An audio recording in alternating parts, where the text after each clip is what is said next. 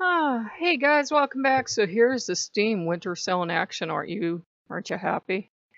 Aren't you thrilled? Isn't this just the best thing to see? Oh my God, and it's changing automatically now. Oh, this is great. So it looks like they're trying to bring the Steam sale online, but like everything else Steam does, they fail.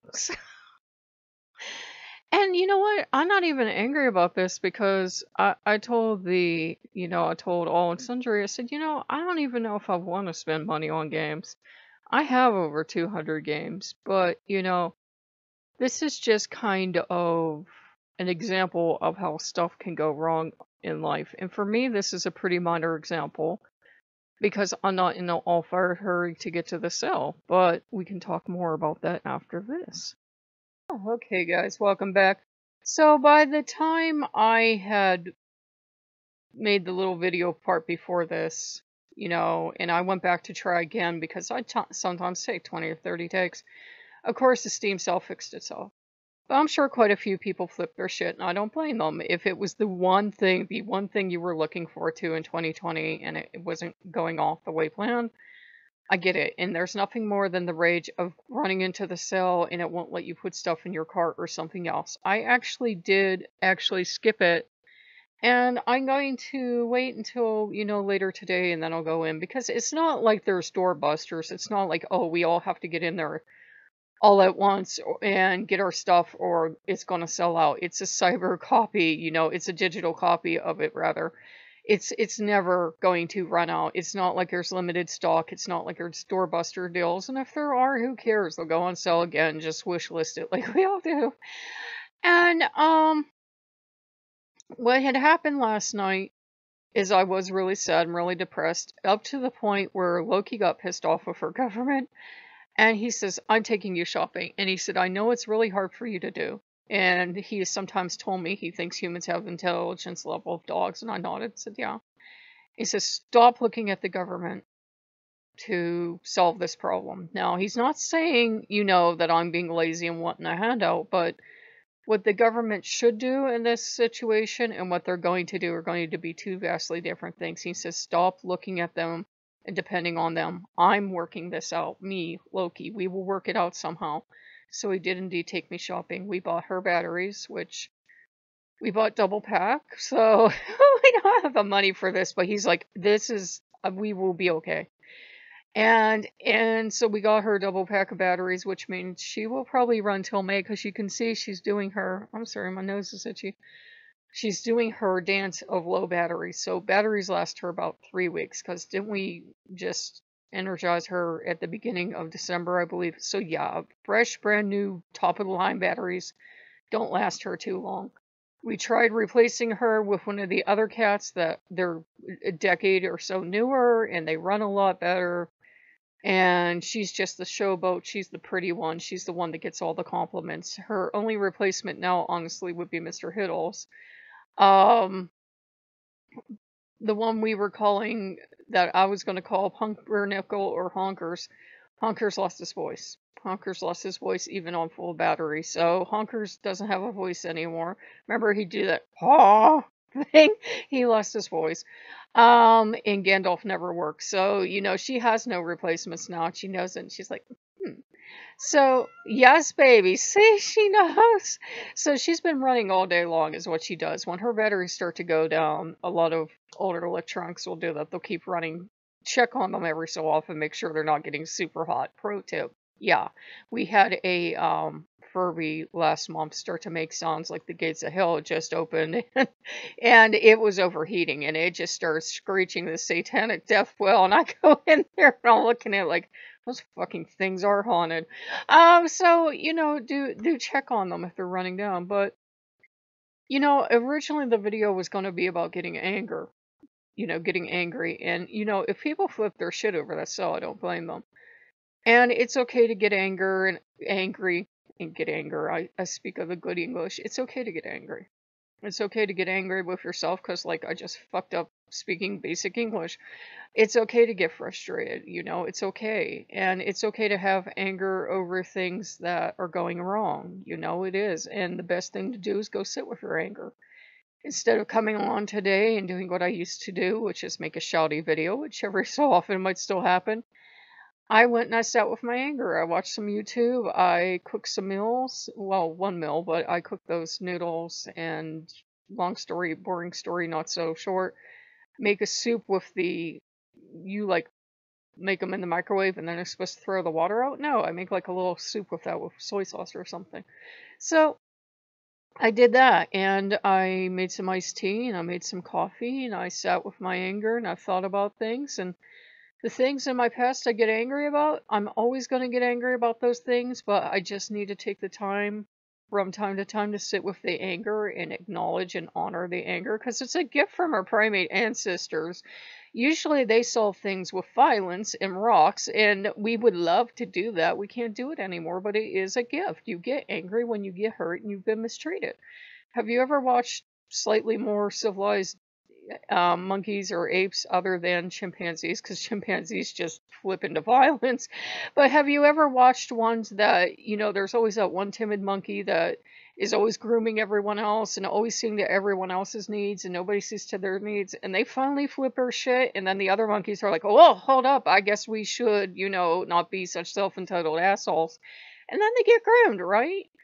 And the thing is that can lead to chronic issues of us finding out that, we're really pretty quiet and we're really pretty passive, especially if we grew up in abusive households. And we only get attention if we flip our shit, if we are like hysterical or we're angry or something else. And, I was thinking about, and I was thinking, well, that's part of where my problem comes from because all the women, it is a genetic thing, runs in the women in both sides of the family. Now, you could say, is that nature or is that nurture or is that the society? Whatever, it still runs in the women in my family. And we all get stressed out during the holidays because we have this bullshit in a box idea that the holidays should be wealth and abundance. And we're sitting there without wealth and abundance. And we feel like failures. And that's the other thing I wanted to talk about. It's okay to fail. It is fucking okay to fail. I grew up in a household where failure was unacceptable, and I can't tell you how stressful that was, and it's probably why I have half the illnesses I have today. Because, I had a doctor once look at my mom and I know I've told you this before, and say, you two are like soldiers that have been through a war, and we're like, yeah, how about that? You can go through so much abuse. My brother was pretty horrifically beaten by my dad, and my dad slapped me around, and, my mother had her own, well, I shouldn't say demons. My mother had her own problems to deal with as well. At least my mother tried to get a handle on her problems. My father's nice switch didn't flip until he had, went into a coma and then had to struggle with cancer, and all of a sudden he was a decent human being. But, you are going to have problems in life, and you're going to have issues in life. And where the fuck was I going with that? I fucking lost it. But I grew up in a home where you couldn't fail, and that's not realistic. You fail all the time. I didn't have a good childhood, obviously, and I never really learned to fail, and I never learned, to make my own choices, even into adulthood. Had very overreaching parents that, even you're a grown-ass adult and they still won't let you, make your own decisions. And if you were brought up in an abusive household, that goes on, and then all of a sudden you're an adult and you have no adult coping skills because you were kept kind of in that juvenile state. So it was really fun to hit the ground running as an adult, and you're allowed to be angry at that. And you can have the anger and sit with it, and you're allowed to fail, because especially if you were kept way too long in that adolescent state, some people are pissed off at religion for that, which they have a valid point. Toxic version of religion will keep you in adolescent state forever. But, a toxic family can do that too. And you're allowed to be pissed off, and you're allowed to get mad, and you're allowed to have days where you go sit with your anger for a few hours or a few days, whatever it takes. Have an angry day, punch a pillow, kick a Nerf ball around, whatever. Just don't hit people and don't destroy property. That's like, as I was watching various videos and being angry, this therapist is like, anger's great. Anger's great. Anger is how we stick up for ourselves, but, don't destroy property and don't hurt people and don't hurt animals. So don't destroy your shit. And as I'm listening to her, it reminded me of all the years of therapy that I kind of blocked. And I'm like, well, one, no wonder I went through therapy because I grew up in a fucked up family. And two, no wonder I developed depression and anxiety because family. But, it wasn't like my depression went, oh, you figured it out, ran away, or my anxiety. But it did feel like a burden lifted off of me. And I thought, I was never allowed to express anger, and therefore I got the most horrible temper. As a child and as a young lady, I used to throw stuff and everything. I'd fall into these rages. Well, yeah, because I was brought up in an abusive household and nobody ever stepped in and said that's not okay. So, of course, I got anger management issues. But it's okay to feel. And I've told you all, guys, the horrible stories of how bad and abusive my parents got over failure. Mostly my dad. My mother did try to get her shit together. I will give her that. She wasn't, very much help when my dad would go into a rage, but she did what she could. Excuse me. But a lot of us grew up thinking we can't fail. Well, one, fuck the people that told you can't fail. Failure, especially if you were a scientist, every time you failed, you'd be excited because it would be one more thing that wasn't right, and you would eventually find the right thing. You would eventually find the right thing. Like for these vaccines, they were borrowing people's computers, like the background usage and everything else. You could sign up for that and everything else because it takes years. It usually takes over a decade, 10 to 20 years of research to come up with an effective vaccine. This one moved blindingly fast. I'm thinking the gods were at work here.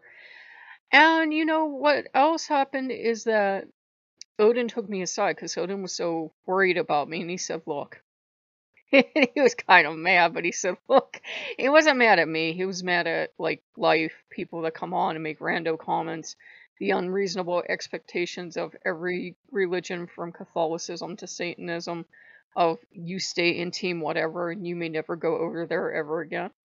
And he said, look, and these, I swear to the gods, these cartoons came up and I put them on our Pinterest of a wolf wearing a sheep's clothing. Only he looks like a wolf because he is a wolf, but what he really is a sheep. And he puts his sheep's clothing on, and the first cartoon he's like taking it off, and there's like all the things people have called him, like gross and freak and liar and everything else. And he's taking it off, and it's like pulling fur and skin off, and he's like crying from the pain. I know, it's Odin. And then he puts on the sheep's clothing again. And he's really upset and he's crying. He goes to a bar and he's like, well, I guess I will never be accepted for who I really am. And the bartender says, what would a nice sheep like you like? And now you could have taken that to read for anything. You could have taken it to read for gay rights, transgender rights, whatever. But he's like, you really get this thing of you don't want the Catholic Church. I can tell you that right now because I know you'd like to set them all on fire. And you don't want the Catholic faith, but you would be the first person to stand up and punch somebody in the nose if they said anything bad about Jesus. And he says, you go into this mourning if you lose the idea of angels or saints or God in that. And he said, I think they're fucking useless, and I don't understand why you want to go over there, but as long as you can keep away from the fucking horseshit of the church and you can keep away from all the dogma, which is the hard part, He said, go do what you want, because you're obviously one of my wolves, and fully one of my wolves, and yet you keep looking over there like, Arr. He said, I can't stand to see you like this anymore. And he says, if any one of those demons complains to me, or Lucifer or Satan complains to me, I'm going to kill them all, and you can watch, honey. And the demons are like, we just wanted her to be happy. We weren't telling her she never could go back. We were just trying to keep her happy. And Odin's over there roaring that if I have to go to Catholic Church and become a nun, I'm going to do it because I'm one of his wolves, and I'm going to be kept happy. And he doesn't care how dumb the decision is. It's my decision. And and everybody else stay away. So, Odin has his good points. So he helped last night. Loki took me shopping, and I said, Loki, where the fuck we gonna find the money for this? We don't got this money yet. And you would swear American government's run by crackheads because, and by the way, Loki's like, just have faith. so it'll come from somewhere out of the blue. I don't know. But, we went and we got what we wanted, and he said, just have faith. I got pizza back here, maybe? I don't know. Wait a minute, buddy. Hey, it is 3 o'clock. I can call maybe. We ordered a pizza, baby. Where's this money coming from? I don't know. We'll see. Anyhow, Loki took me shopping, which, don't fall into depression just to go shopping. Odin sent me those things, and I just kept getting tons and tons and tons of pins. And then I woke up today and I just felt because it's rainy outside and everything. And we went out a couple times, including at 3 in the morning, to try to see the North, whatever the hell star, the conjunction. We didn't see it, but they said you could have went out the night before, which I wish I'd known, or the night after, so we could try again tonight, even though it's fucking raining. God damn this state. It's okay to get angry. It's okay to get sad, and it's okay to get upset, and it's okay to be pissed off at injustice. We're supposed to be. And sometimes the best thing to do is to sit with those feelings, to sit with those kind of feelings like that. And, if you fell at something, fine. We all fell at stuff. What the fuck did I do this morning? I did wrong. I did something wrong this morning. I went to do something and I did it wrong. We fell all the times. I grew up in a house where that wasn't acceptable, but that's part of life. Failure is part of life. It's why God put erasers on pencils. So it's totally okay to fail. It's totally okay to think you have everything together religiously or spiritually or however the hell you look at it. And then some rando on the internet makes a comment or writes an article and you just fall into a pile of goo and everything is broken and everything is wrong and you don't know why. It's because it was barely holding together in the first place and it was bound to break, and that's just what broke it. It's okay, guys. It's okay. We live in a predominantly Christian world with a very toxic view of what Jesus is because the fundies won't shut their fucking mouths. And it's okay then to be confused because maybe you had a very nice experience with Jesus and he wasn't the ass clown they make him out to be. I get back here. It's okay to always run in circles and get the Jesus crazies if you're a pagan. I will tell you that right now.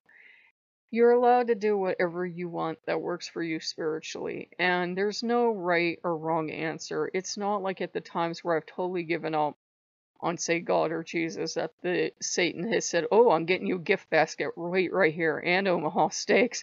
It's not like the times that I've made tentative contact that Jesus said, I was waiting for you, here are 6 Big Macs. He knows I use good examples. But, I'm using silly examples because it's not like that happens. It's not like any spiritual path I've taken, then money fell out of the sky or vacation or something like that. It doesn't work like that. And I was talking to God last night and I said, if this is so, because there's this guy that everybody knows he makes up his stories, and I won't say the channel, but everybody knows he lies and makes up the stories because he did the elevator ritual once and pretended it was real.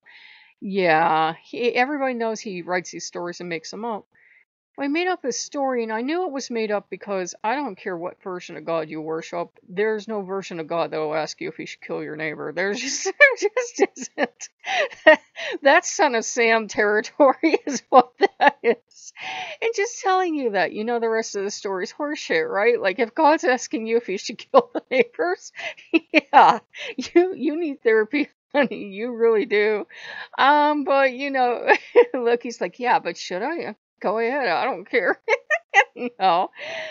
If God's asking you if he should kill the neighbors, that's a red flag right there. But anyhow, the story was this guy was going to college and he's being told common sense fucking advice, like you should get student loans because you're poor as fuck, and you should be trying to go through school by hard work, which he was doing. And he had a boss that was saying, oh, we have to do it this way because we live in the fucking real world, okay? And he had a dream about that boss keeping them all in a cave, and he climbed out of the cave and he climbed into the light, and then he woke up and he said some kind of prayer about I'm giving everything to you, God, and giving you all my worry, which is fine. You can pray that prayer to anybody. You can go pray to a rock for all I care. I go, ooh. I got hey, because some of the kami have rock representations. I am sorry. But you can go pray to anything. You can pray to my hat for all I care. And the kami are gonna get me after this. The thing is, because he prayed this prayer and he handed over all this trouble, then suddenly God appears to him. And he should start worrying right now, but this God, come to think of it, and asks if he should kill the boss or not, and should he let him live? Should he let him live? And he says, well, what kind of life is he going to have? And if he lived through this thing, he was going to burden his family, but if he died, the family would be better off. I'm like, what kind of fucked up version of Christianity is this? Nobody would be better off. No family would be better off if you died, trust me. And basically, he thought that him sharing this worldview with his boss, that you can just choose not to live in this moldy old cave and just climb out of it and pray to God, and all of a sudden all this money came through or something. It was weird. I don't know what the hell happened. Maybe he went on the student loans. I can't remember anymore. Anyhow, you have to pay that shit off. Trust me, I've been paying it off for decades. Anyhow, the boss had a heart attack, and that's when God asked, should he kill him or not? Or should he let him live? But it amounts to the same thing, because it's basically God asking you, do you want this person to die or not? Don't ask me like that. Don't put that temptation in front of me. Anyhow, it was bullshit in a box, but I was probably trying to make a point with that. Goddamn if I can remember. Bullshit in a box. Climbing out of a cave. I don't know. I don't fucking know today. But to recap, the Steam sale is on. It's okay to be angry. It's okay to be sad. It's okay to be frustrated. It's okay for the Steam sale to be fucked up. I think we'd all be sad if it wasn't. It's okay to be you. It's okay to be imperfect. And it's okay to make mistakes. And it's okay to fail on a daily basis. And I will see you guys later. Bye-bye.